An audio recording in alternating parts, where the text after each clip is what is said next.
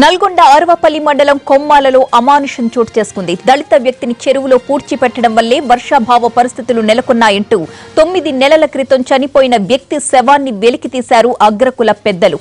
శరీర భాగాలను వెలికితీసిన వారు ఎముకల గూడును వదిలేసి తలను తగలబెట్టారు.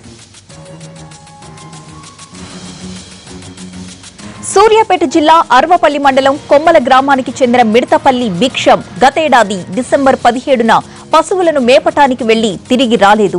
బంధువుల ఇళ్లలో వెతికినా లాభం లేకపోయేసరికి కుటుంబ సభ్యులు పోలీస్ స్టేషన్లో ఫిర్యాదు చేశారు.